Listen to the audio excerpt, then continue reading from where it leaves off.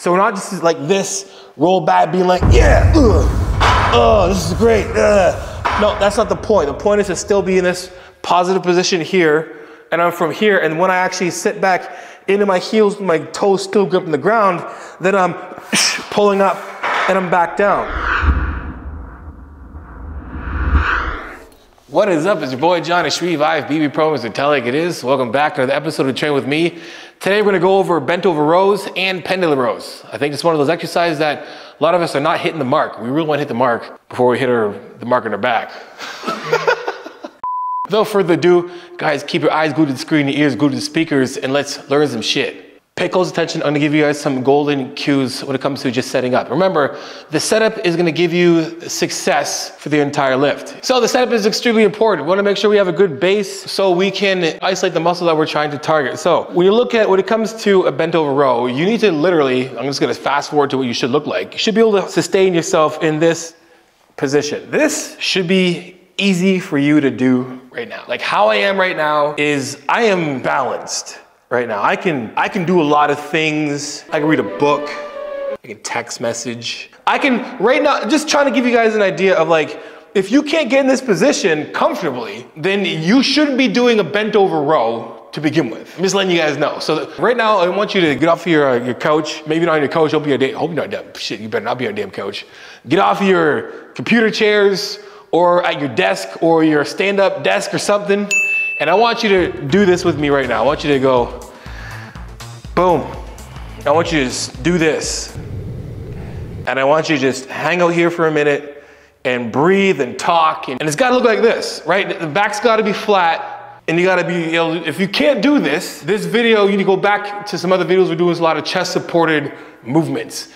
Anything that supports you here, because this video is gonna teach you guys how to support yourself without having to use chest. And if you can't do this, you should be doing this regardless, right? So what am I doing? I'm basically doing a hinge. I'm hinging. I'm doing exactly what my body's intended to do in terms of what my glutes, hamstrings, quads, feet, erectors, core are built for me to do. So we're talking about like hinging, and let's just say like, where should my feet be? Where should my feet be? And I've done this little drill before too, and you guys can apply it to your deadlifts. What you're gonna do is you're gonna go in a circle, right? We're gonna turn a circle. I'm dead serious. Do one more circle. Just make it fun. Okay, cool. Now we're dizzy. We're just gonna jump as high as we can and then land. We're just gonna jump up, high as we can, and then we're gonna land. Okay, cool. There's where my feet naturally landed. I didn't do anything to manipulate that. You can do the same thing, and that's kind of about the width your feet should be in terms of like your hips and your shoulders. Because naturally when you jump, you naturally hinge. When you jump in the air, you're not thinking, sucking the stomach and you're not thinking anything. You just kind of just jump in the air, you just jump. Everybody here knows how to jump. So basically slow that part down. It's the beginning part of that jump. Now here's a super dope cue for you guys to understand. And everybody's experienced this before. Pretend you gotta go to the washroom, in a public washroom. You gotta go. It's number 2. It sucks, but you just gotta go. Nowhere else to go. The public bathroom is nasty. You've already done a whole, the nest and stuff on the paper. Hopefully they got the thing in there. Anyway, just pull it out and you put like 6 of them on because it's gross. And then you do one of these things. You do right? Everybody's done it. Everybody has done this in a public bathroom. Don't tell me you have not done this in a public bathroom, trying to just like not sit on the toilet. You're just like, and you got the best grab, you got the best base. You're not even like huffing or puffing. You naturally are just like, I'm not touching that nasty ass toilet. Shit. And you're like this, and you can hold it. Maybe a little brace yourself here and there. You might be touching the wall, maybe, I don't know, maybe not, but you're this. It's basically what you're doing. A hinge is basically pretending that you're sitting on a public gross ass bathroom. You're just doing one of these. There you go. Now while we do that, what are we doing? Well, hips are going back. While we're doing that, we want to engage our core, because that's the biggest part of this thing. Once we're back like this, and we're down in that position, engaging our core, like pretending like one of your buddies is gonna come by and just uppercut you in the stomach. You got one of those dick friends who are just like always playing jokes and shit, and he's gonna come over and just sucker punch you in the stomach for some reason while you're doing a hinge. I don't know. So you're just gonna be like, oh, where's that guy gonna come hit me in the stomach? So you're basically gonna keep that tense while you're in this position.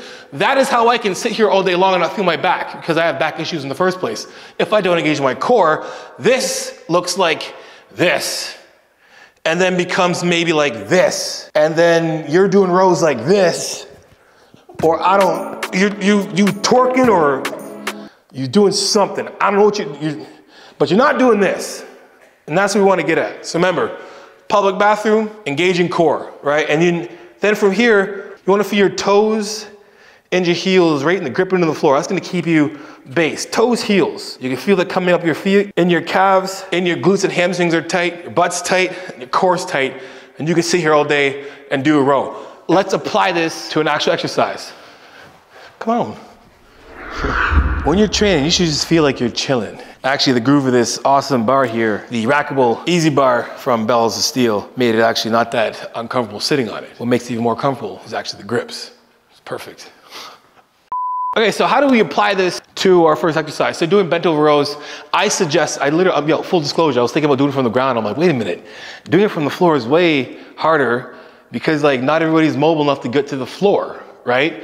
So we're gonna bring it all the way back to the beginner stage. So if you guys are doing it from the floor and you're like, again, you can't even sustain holding yourself up without any weight, you should be doing it from the rack, if anything at all. So what we're gonna do is, now, just to get past grip, again, guys, when we're doing supinated and then externally rotating out our shoulders here, our teres major minor help with that movement. So you're gonna feel a little bit more of that here when you're rowing, right? So you're still gonna hit the same muscles. You're just gonna pull into your teres major a little more from doing this, sorry, minor, right?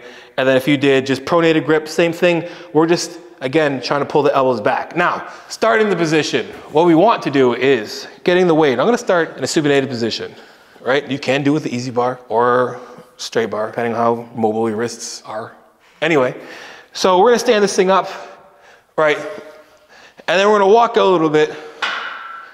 From here, I'm going to, remember at the beginning when we talked about going to the washroom in the dirty public bathroom? I got some nightmares in those things. Ugh.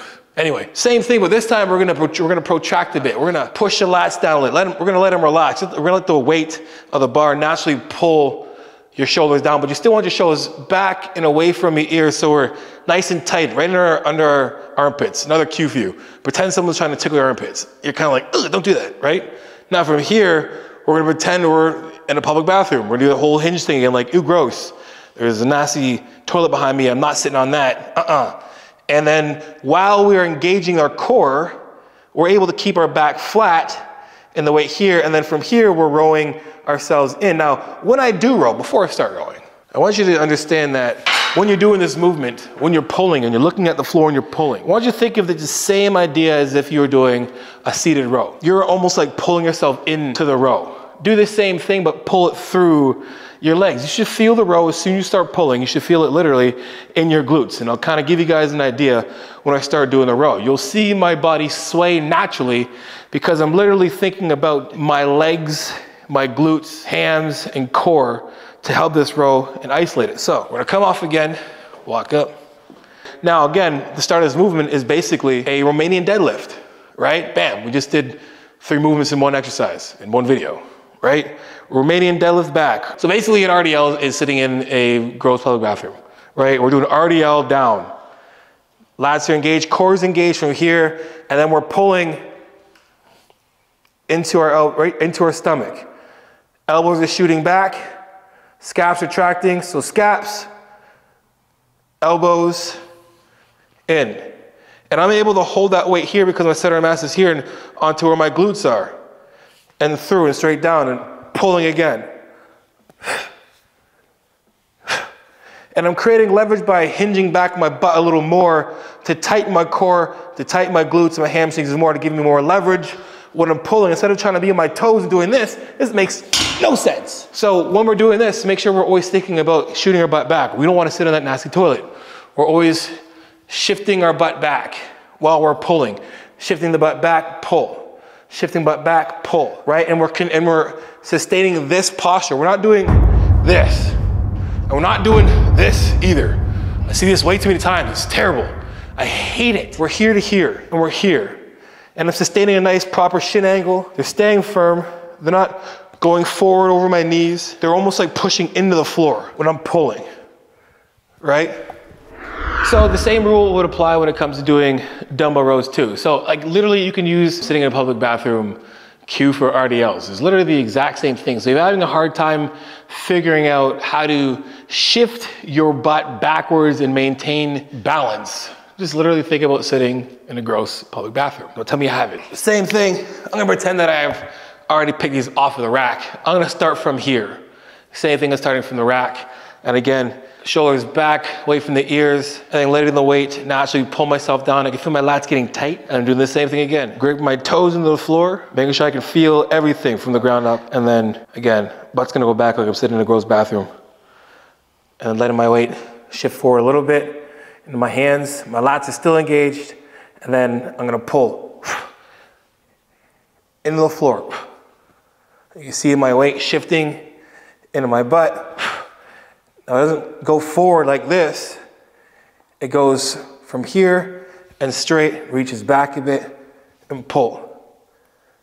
And pull.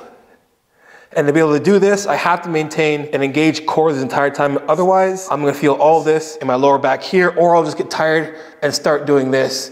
And this is what most people look like when they're doing this.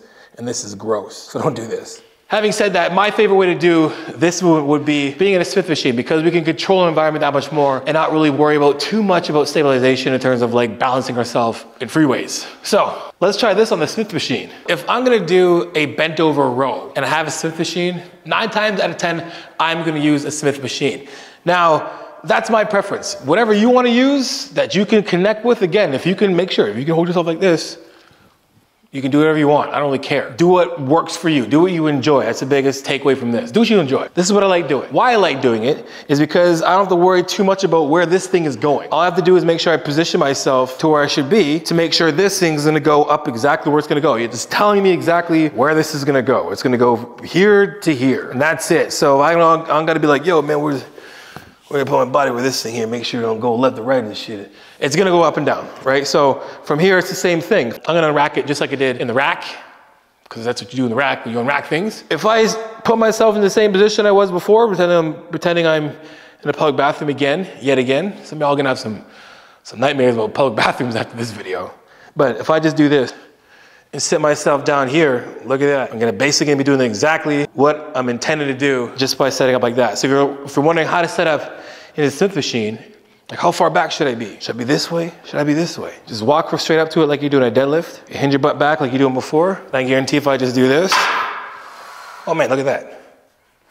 Yeah, right? And then the cool thing about that is it's gonna naturally make you move the way you should, because when we're going into that position, we're basically doing a RDL, right? Toes gripped on the floor, they're tight. Naturally letting this pull me down on the floor. So my lats are activated, the shoulders are depressed, right? Depressed. And then we're back from here, and then we're rowing. You can have your grip a little wider if you want, and you can go underhand grip if you want.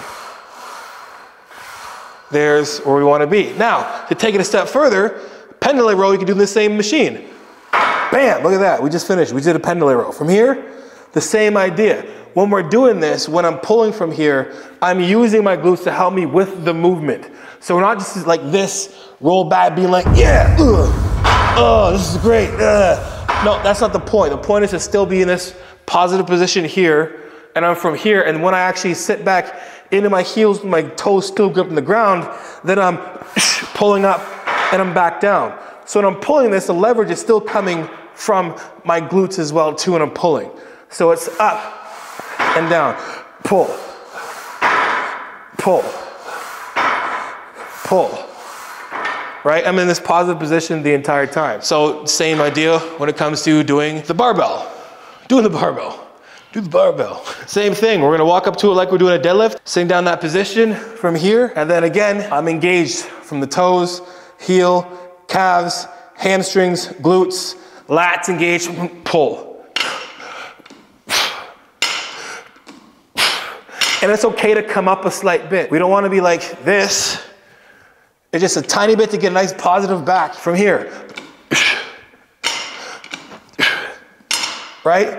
And it's just promoting a little bit more of your rear delts and your scaps and your traps, activating more and retracting. It's the biggest add on from that actual movement. So that is it. Now remember, if you can't sustain that posture from the beginning of the video and throughout the entire video, I recommend going back and watching my videos on a lot of the chest supported rows, like this one here, or even this one here. Remember guys, mobility is gonna be a huge factor in you being able to do a lot of these more advanced movements that are a little more compound. So again, work on your mobility. If you try any of these cues out, make sure you guys let me know in the comment section below. And I hope you guys liked that video. So if you did, make sure you guys hit the like, subscribe, and share button.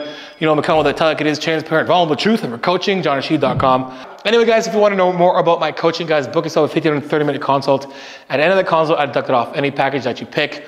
Anyway guys, hit the description below for those discount codes and promo codes to help save your life or change your life for the better. Like Johnny Time for 10% off BlueStarNutraceuticals.com. Anyway guys, make sure you guys add me on Instagram and TikTok, guys. Send me your progress pics, training pics, and your video clips, and I'll repost it for you because you know how it is. Iron sharpens iron. Progressive overload your life. In the meantime, keep dream chasing. Peace. Peace.